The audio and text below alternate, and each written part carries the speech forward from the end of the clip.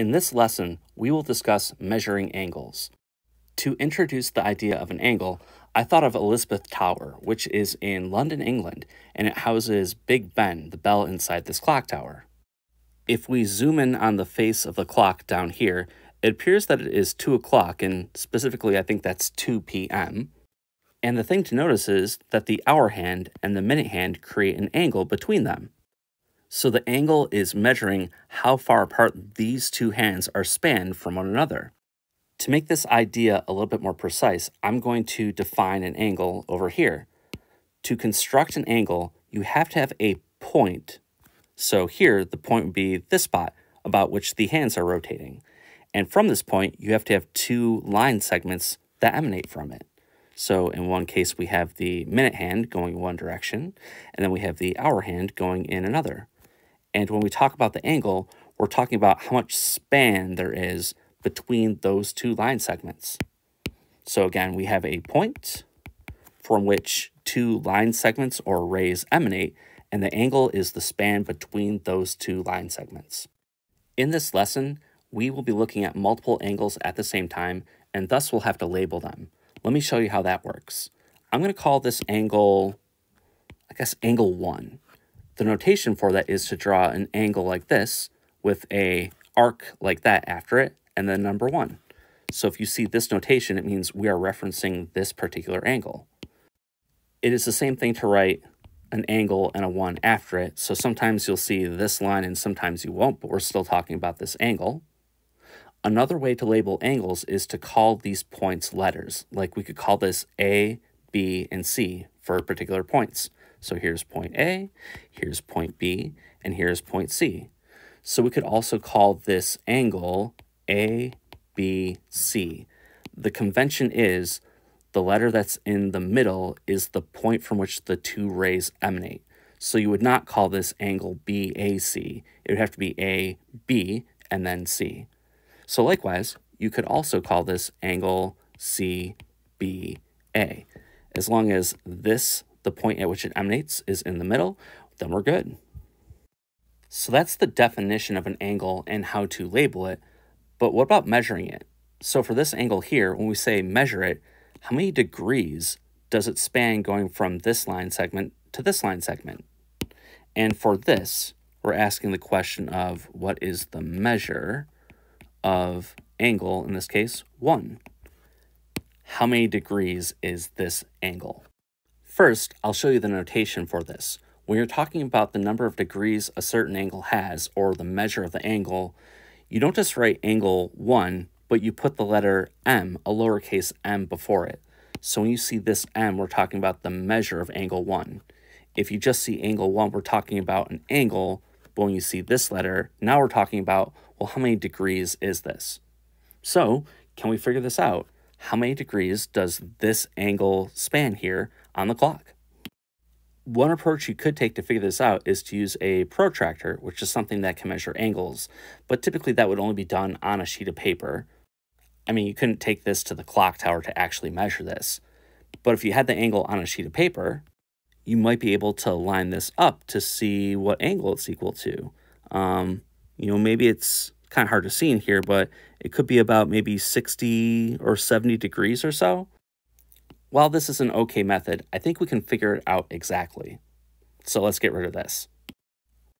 Instead of first trying to figure out the measure of angle 1, which is the angle created by 2 p.m., what is the angle at 3 p.m.? I'm going to draw that down here. So if it is 3 p.m., this is the minute hand and this is the hour hand. What is the angle or the span between these two hands? And it turns out that it's a 90-degree angle. So this is a right angle referenced by this symbol here. So this is 12 and this is 3. If you start at noon and first go to 1, then to 2, then to 3, we're dividing this into 3 equal pieces. So we'd have a piece for 1 and a piece for the hour of 2. So if we take a 90-degree angle and we split it into 3 equal parts, each of those parts is 30 degrees. So to go from the hour of 12 to 1, that's a 30-degree angle. To go from 1 to 2, that's also a 30-degree angle. And from 2 to 3, that's a 30-degree angle as well. So if we start at 12 and go to 2, that's 2 of those. That's a total of 60 degrees. So in fact, that is the measure of angle 1. That is a 60-degree angle. And this corresponded to 2 p.m. So every time that you go 1 hour, you've gone 30 degrees. And we know what happens at 2 p.m. and 3 p.m. Well, what would the angle be at 4 p.m.? So here, the angle of 4 p.m. is down here. That's where the 4 hour is. So that is 30, 60, 90, and then 30 more is going to be 120. So that would be a 120-degree angle. What if it were 6 p.m.? What's that? So in this case, all right, so that's 30, 60, 90, 120, 150, 180. In fact, that is a straight line. If it's 6 p.m., the hour hand is down here. That is a straight line, which does correspond to 180 degrees. And one more. What about 7 p.m.? So we still have the minute hand here, but now the hour hand is here. So it is this angle. Is the answer going to be 30 more from 180 is 210? And it turns out the answer is no. If I draw in here 7 p.m., so here is the hour hand, we're not going to use the larger of the two angles, the one that goes past a straight line. Instead, the convention we will use in this lesson is to use the smaller of the two angles between the two hands. That way, our answer will always be less than 180. So what is this angle here? It's actually the same angle that you'd get at 5 p.m. However, if I count back by the hours from here in this direction, I get 30, 60, 90, 120, 150 degrees. And so that is the angle we would use for 7 p.m. So I'll just say that we have a convention. When we talk about the measure of a given angle, whatever that angle is, we want it to be some positive number, but we also want it to be either equal to 180 or less than it. So we're never going to talk about angles that go beyond a straight line.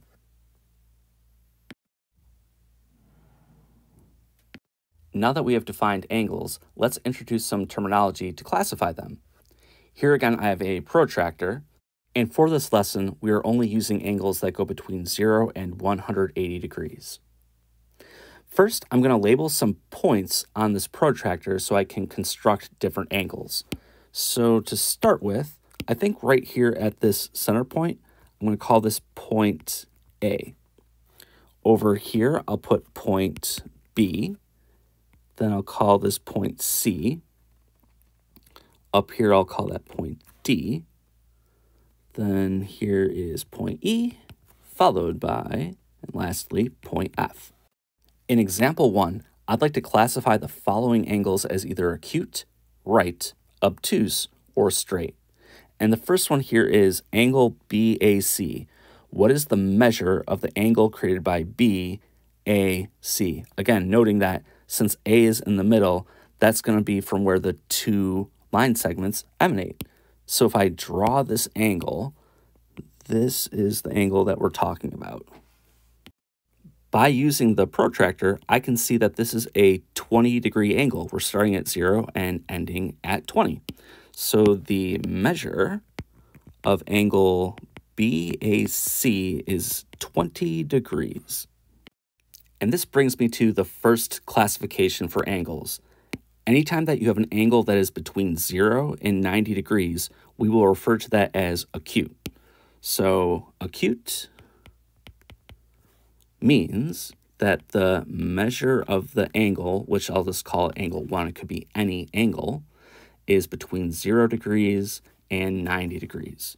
Note that the term acute is synonymous with severe or sharp, and when you have an angle that's drawn within this region, it comes to a sharp point or a severe point, and that's the reason for this terminology. All right, now let's look at angle BAD. So again, here, this is from where the angle emanates. So I'm going to draw that one in next. I think it'll go from here to here, then up to point D. So this is angle BAD. In fact, it is a 90-degree angle. We have that the measure of angle BAD is 90 degrees. And this is what we call a right angle. And it has to be that the measure of the angle is exactly equal to 90 degrees. Okay, let's look at the measure of angle BAE. So that's going to be BAE. I'll draw that in next. So that's like this. And here we're talking about, it's getting a little crowded, but we're talking about this angle here. And according to the protractor, that is 150 degrees. So the measure of angle BAE is 150 degrees. Any angle that is greater than 90 and less than 180 is what we call obtuse. So that's another term, obtuse. If you're greater than 90 degrees, but less than 180, that is an obtuse angle. One synonym of the word obtuse is dull. And if you look at the angle created by BAE, it is not sharp like the acute angle. In fact, it comes to a dull point. Now let's look at the angle BAF. So BA to F, that will go here like this. And for that, that is this angle from here to here, and that is a straight line. Therefore, the measure of angle BAF is equal to 180 degrees. And that is the last term. That is a straight angle, and that means the measure of the angle is exactly equal to 180. There is one more angle in here, angle EAF, so that's EAF. What is the measure of this angle? Well, if you go from 150 to 180, the difference of these two numbers is 30. So from 150, if you add 30, you get to 180. And therefore, the measure of that angle, so this one here, EAF, the measure is 30 degrees. Now that we've discussed this terminology, I'd like to add in a couple more definitions. Two angles are called complementary if the sum of their measures is 90 degrees. So if you add their two measures and you get 90 degrees, we'd call those angles complementary. Furthermore, two angles are supplementary if the sum of their measures is 180 degrees. To understand these definitions, I'll pick one of these angles and find a complementary angle and a supplementary angle. And I think I'll use angle BAC. The way I'll phrase this question is, what is the complement of angle BAC? The measure of angle BAC is 20 degrees, and you want to add something to that so you get 90 degrees. So what we're looking for is a 70-degree angle, and that angle is CAD. When you put BAC and CAD together, you've got a total of 90 degrees. So for this reason, the complement of angle BAC is angle CAD. If you add their angle measurements together, you get 90. What about the supplement of angle BAC? So for this one, again, we know that the measure of angle BAC is 20 degrees. We're now looking to add something to it, so we get 180 degrees. So here's 20 degrees. I want an angle that's going to take us all the way to 180. That has to be angle CAF. If you put these two together, you go 20, and then you go 160 more to get to 180. So for this reason, the answer is angle CAF. And the reason for this is that angle, the measurement of it is 160 degrees. In both of these answers, I actually picked angles that were connected, that were adjacent to this original angle.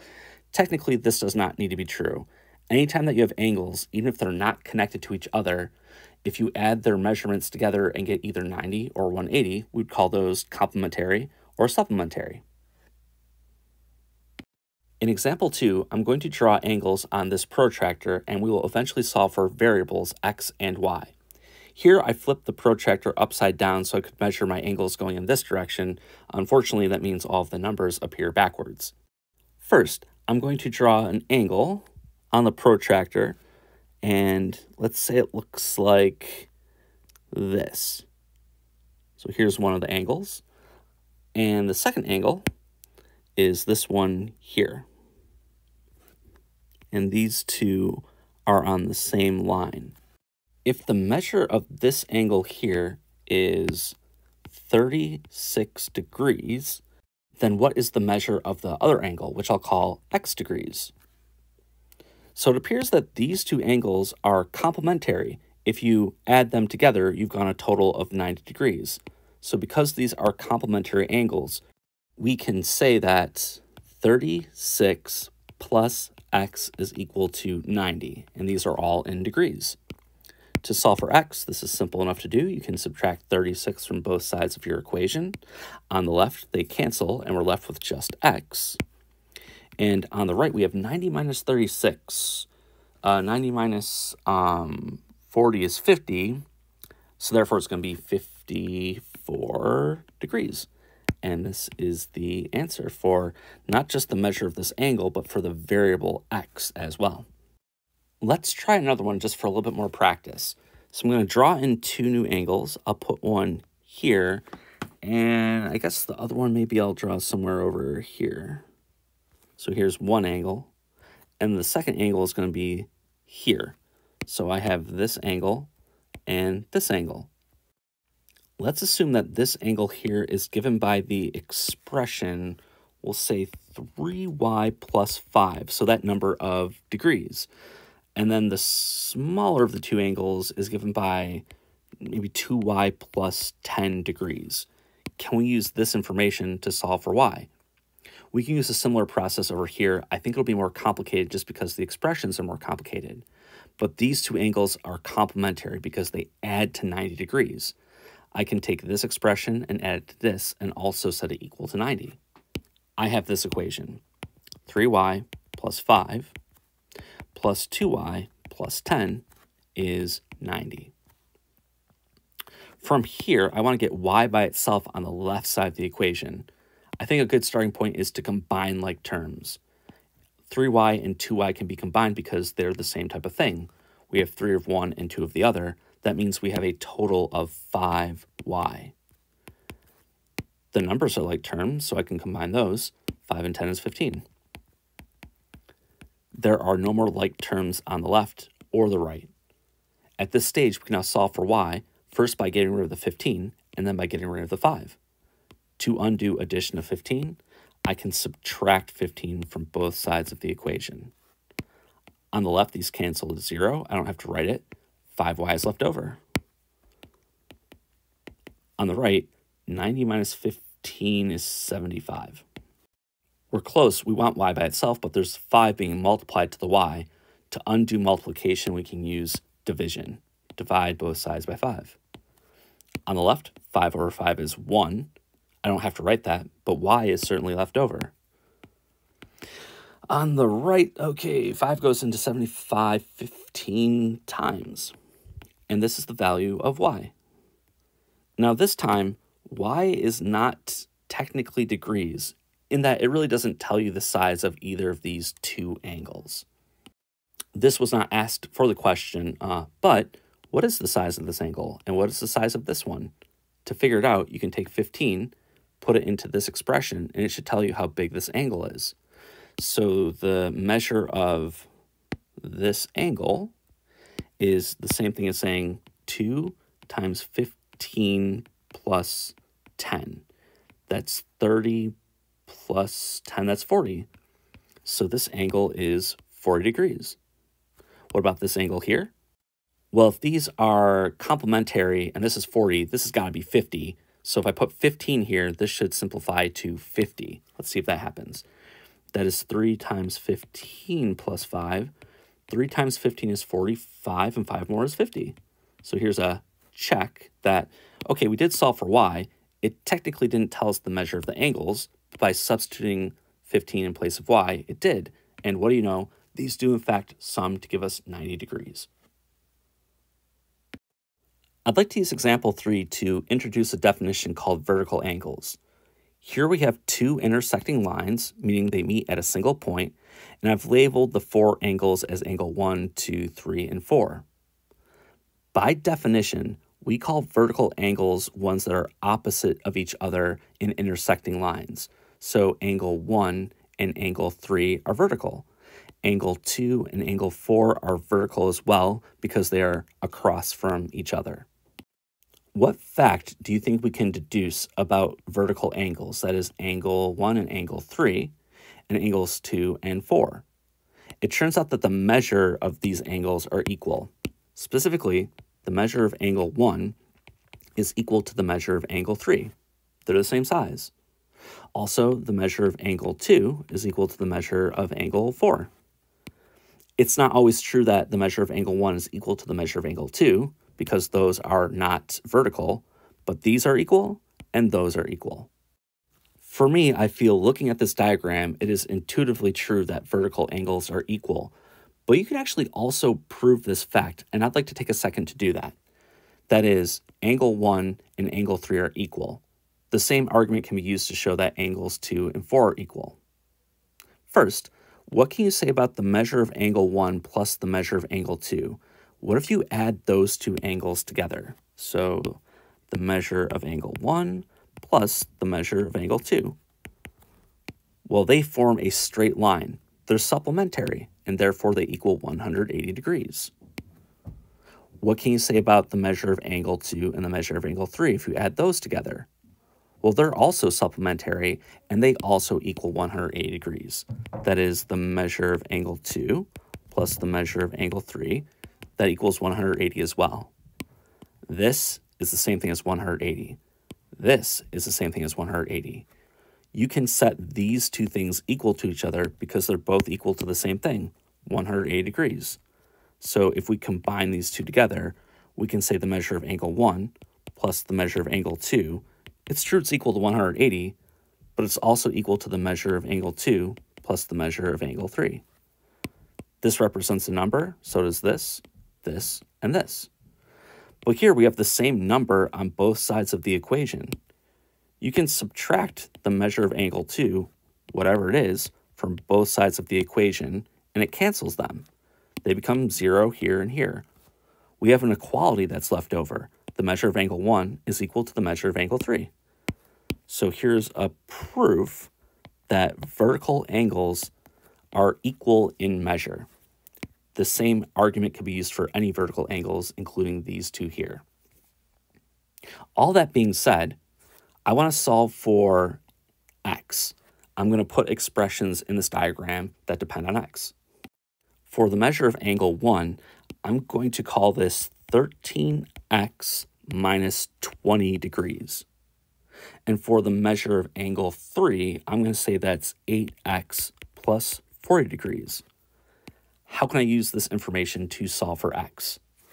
Well, these two angles have to have the same measurement. Therefore, what we can say is 13x minus 20 is equal to 8x plus 40. They're in fact the same.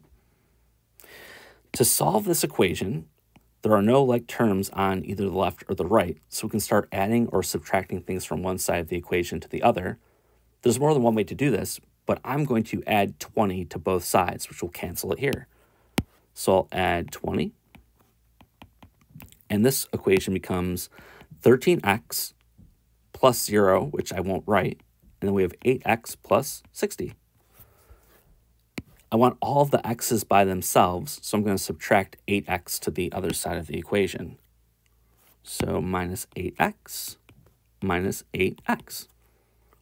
And if you take 8 things from 13 things, you have 5 of those left over. That's 5x. 8x from 8x is 0. I won't write it. and on the other side we have 60. To solve for x, I can divide both sides by 5. The reason is 5 is being multiplied to x. Division will cancel it, leaving me with just x. So 5 goes into 60 a total of 12 times. And here we completed what the question was asking for, solving for x. There is this other part. It says, well, using this information, can you find the actual measure of angle 2? To figure this out, I need to know the measure of angle either 1 or 3. I'll try to figure out the measure of angle 1. Since we know x is 12, I can put 12 in place of x and simplify this expression to get an actual number for this angle. I'll put that up here. So that is 13 times 12 minus 20. All right, I'm going to do that one in my calculator. 13 times 12 minus 20. That is 136, and that is degrees. Okay, that is the measure of this angle. This angle and this angle are supplementary. It means they add to 180. If you want the measure of angle 2, what we will do is take 180 and subtract 136. The amount that's left over has to be the measure of this angle. So 180 minus 136 is 44. So the measure of angle 2 is equal to 44 degrees. In example 4, in this diagram, we are given two parallel lines. That means they're running in the same direction and therefore will never intersect. However, both of the parallel lines are intersected by this line here, and the name of this line is called a transversal, a fancy name for a line that intersects other lines. If we are told the measure of this angle, angle x, is 109 degrees, can we find the measures of all of the remaining angles, angles 1 through 7? To start with, angle x and angle 3 are vertical angles, and therefore they have the same measure.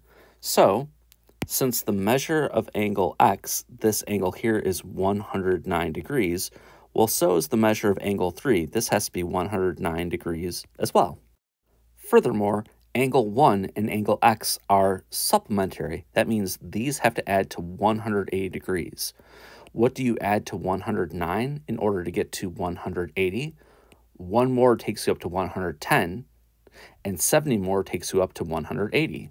Therefore, the angle here, angle 1, that must be equal to 71 degrees. And the reason for this is angles x and 1, they are supplementary, and if you add 109 and 71, that is equal to 180.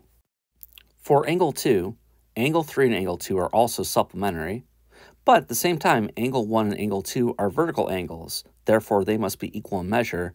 I know that the measure of angle 2 is also 71 degrees. So I'll write these out. We know the measure of angle 1 is equal to 71. The measure of angle 2, that is 71 degrees as well. And the measure of angle 3 is equal to 109. To figure these out, we just used facts from the previous slides. Now what about these angles down here, 4, 5, 6, and 7? If you were to guess the answers for their measures, I bet you could reason it out.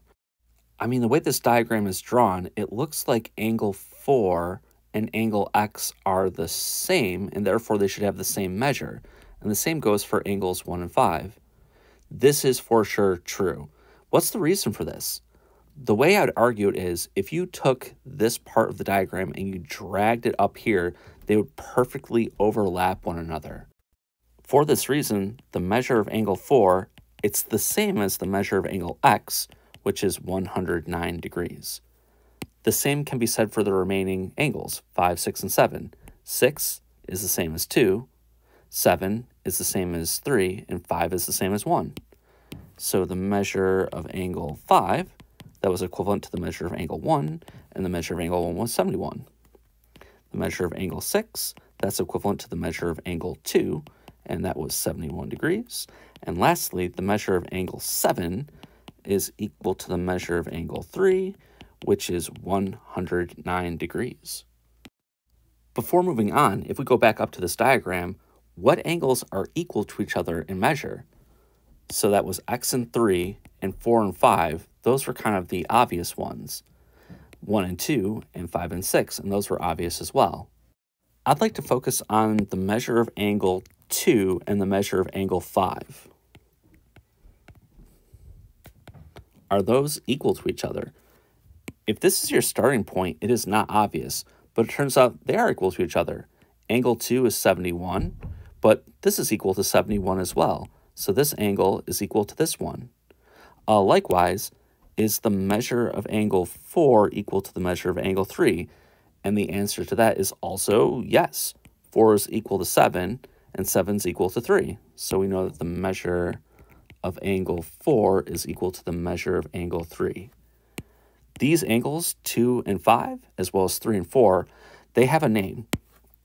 These are called alternate interior angles. They're given this term because they are equal to each other. That is, the alternate, they're on opposite sides of the transversal. Interior, because they're on the inside part of the parallel lines. 2 is equal to 5. 3 is equal to 4. They are alternate and on the interior of the parallel lines. Likewise, what about the measure of angle x and the measure of angle 7? Are those equal to each other? And the answer to this one is they are both also 109 degrees. 109 degrees is the same thing as the measure of angle 3, which is the same thing as the measure of angle 7. So this angle is equal to this one. I'll draw that in like this. Here's the angle for x. Here's the angle for 7. Those things are equal. What about 6 and 1? Do they have the same measurement? Definitely. 1 is equal to 2, and 2 is equal to 6. Therefore, the measure of angle 1 is equal to the measure of angle 6. See, I left off the measure for that part there. There's a term for these as well. These are alternate because they're on opposite sides of the transversal. X is opposite to 7. And then 6, which I'll label here, 6 is opposite the transversal to 1. Those are equal as well, but they're not interior, they're exterior because they're on the outside of the parallel lines. So these are called alternate exterior angles. If you start with this diagram and nothing was labeled, it might not be obvious that this angle equals this one, or this angle is equal to that one.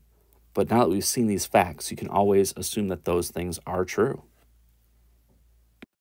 And now for the last example in this lesson, I'd like to look at an application of these topics as well as an interesting piece of trivia. And so that is, the circumference of Earth is about this many miles, 24,901 miles. When I say the circumference, I mean a distance around the planet that splits it into two equal pieces.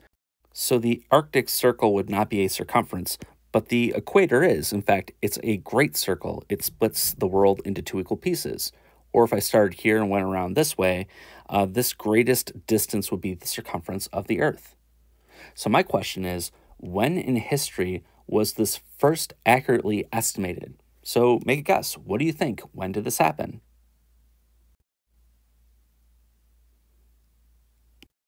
Okay, this was figured out by the ancient Greeks. In fact, the person who did it was Eratosthenes. Eratosthenes. And this was approximately 200 BC, which that's a really long time ago, and that makes this a pretty surprising result. This was not figured out by traveling around the planet. In fact, this was figured out by using the distance between two towns in Egypt. One of those, which is roughly here, that was Syene. And then another one over here was Alexandria. And the distance between these two towns is about 500 miles. So Eratosthenes reasoned this. If you draw a line from each of these towns going to the center of Earth like this, it creates an angle here, which I'll call x, whose measure I don't know. Eratosthenes wanted to know the distance around Earth, the circumference of the spherical planet. So let's call that d. We don't know what that is. But since we are on a sphere, Eratosthenes knew, well, this corresponds to 360 degrees. This distance corresponds to this number in terms of an angle measurement. Now, we know this distance. This is 500 miles. And that corresponds to some angle, but we just don't know what that angle is. And right now I'm just calling that x. These things are proportional. That is, if you divide the distance around to the distance here, you get a fraction. That fraction is equal to the number of angles that you go around divided by this angle measurement here. So if you look at this equation and you want to solve for d, you know 500, you know 360 degrees, the only thing you need to know is x. Eratosthenes knew, if I could measure this angle, which is at the center of the Earth, then I can figure out the total distance around the planet. So how do we solve for x? The way this was done was by using shadows from the sun. There was a certain day and time during the year where the sun came in directly above, casting no shadows here. So you could think of a ray of light from the sun coming in as a straight line like this. It hits here and it travels through here. Now, at that exact same moment up here in Alexandria, it does cast a shadow. So you can draw a line parallel to this one going through this spot here. And maybe just to exaggerate this a bit, I'll expand it out. But a ray of light would come in parallel like this. So at one moment of one day, there's no shadow cast here, but over here there is one. How does this help us figure out the angle for x? Well, this is a parallel line, this is a parallel line, and this is a transversal that cuts those two parallel lines. What do you know about this angle and this angle here? This angle can actually be measured because it's outside on the Earth's surface, and it's equal to this one here because these are alternate interior angles. So we didn't directly measure this angle, but we could directly measure this one, and they did.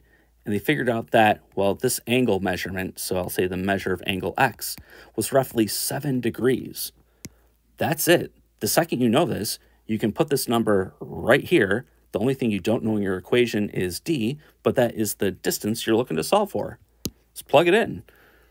So that's d over 500 is equal to, I'll say 360 over 7. To solve for d, you can multiply 500 to the other side of this equation. D is equal to 360 times 500 divided by 7. I'm going to use a calculator to figure out this number.